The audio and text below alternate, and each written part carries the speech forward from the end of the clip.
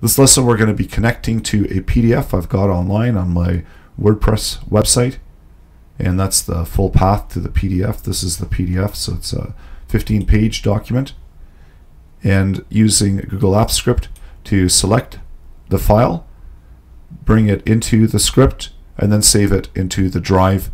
And we're also going to be saving it in a specific location on the drive. So there's the file after the script runs sitting on my drive.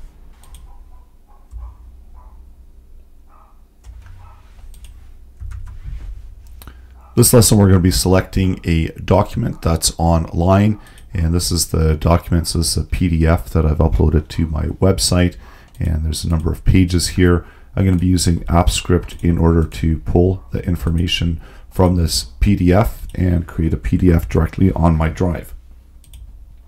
Going into the Google Apps Script, select, and we're going to create a basic function that we can use in order to create. So this function is going to access the PDF, and it's just going to be called generate PDF. First, we're going to need the URL that we just copied. So adding that as a string value, and that's the full absolute path to the URL. And then next, whatever we want to call it, the file name, and I'll just call it web PDF file. And of course, you can name it whatever best suits your purposes. And then to actually grab the PDF itself, we can use the URL fetch app service, and then use fetch within there. Requires the one parameter, which is a URL. And then we want to get the content as a blob. So use the get blob method. And this is going to create a blob PDF of the file. And now within the Drive App service, we can simply create a file, and the file is going to be based on the PDF blob. And here we can set the name to whatever we had as the original file name. And then let's save that. And I've already accepted permissions. So if this is the first time that you're running it, you're going to have to accept permissions for URL fetch app and Drive App service.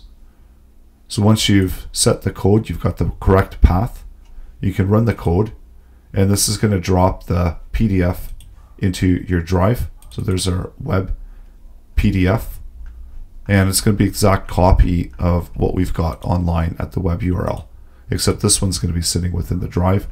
And just as our earlier example, if you want to put it within a specific folder, let's move this folder content back up to the top.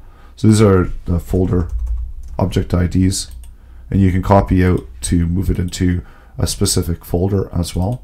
So this is the folder ID. I've just got it within a global variable, and we already did this within another lesson where we can select the folder. So going down to here where we're creating the file, we can specify, instead of using the Drive app, we can use the folder object that we've selected, and that will place the new file into that new folder. So let's run that again. It's making the request, getting the PDF, and there's another copy of the PDF within the folder.